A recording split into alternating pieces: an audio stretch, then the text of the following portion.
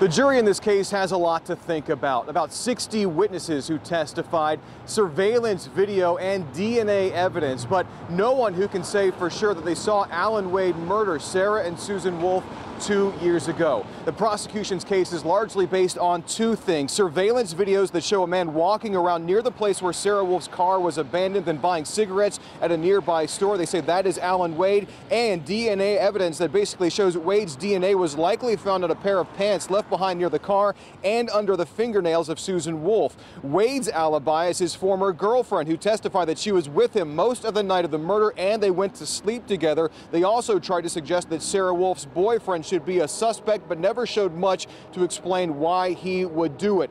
2 years of investigation and 12 days of testimony, all coming down to what the jury decides inside the courthouse. Reporting at the Allegheny County Courthouse, Bob Hazen, Pittsburgh's Action News 4. Thanks.